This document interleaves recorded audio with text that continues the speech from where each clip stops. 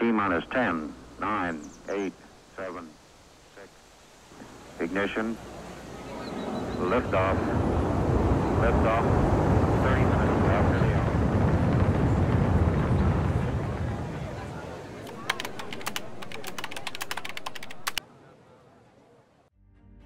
So AGW is the atmospheric waves experiment. It's designed to study gravity waves in the Earth's atmosphere.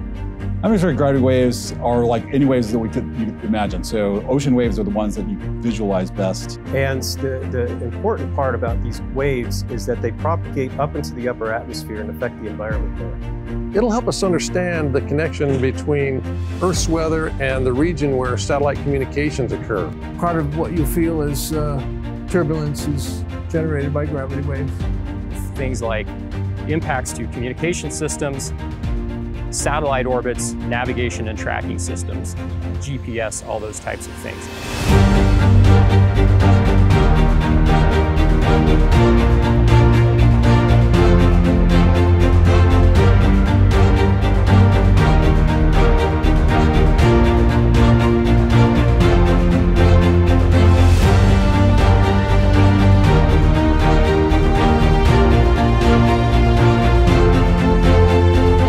So the real unique aspect of AGW is that it will be on the International Space Station, and it's a set of 4 telescopes that will be looking down constantly. So that's the first step, and then we really want to understand how are those gravity waves actually going to impact the ionosphere, which is actually really part of space weather, a really key piece of space weather. So we want to understand how they're actually impacting that, and then we understand and be able to model all of that information so we can better do weather forecasting in the future.